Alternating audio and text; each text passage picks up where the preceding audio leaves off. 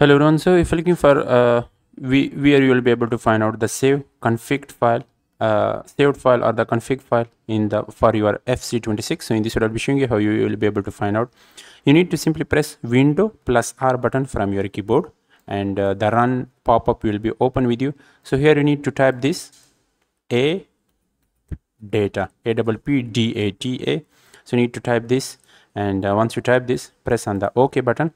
So it will open this folder with you. Here you need to go to this option local, and in the local you need to simply click in anywhere and then search for, simply press the F button from your keyboard, and then you will be able to find out the fc26 in here. So simply open the fc26 folder.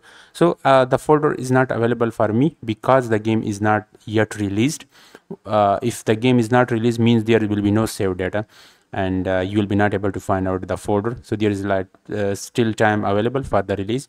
But let me show you any other game of EA. If we go to the F1, so here you can also search for, so I have also installed the F1 game, and like you can see, I can find the F1 config file and save game data and all this type of settings. So in here you will be able to find it. So I have currently uninstalled the game, but right now there is still save game data in here available. So if you're looking for where you will be able to find out, you will be able to find out in here. I hope this will help you. If you have any other question, leave a comment below. Make sure to leave a like and subscribe. See you in the next video.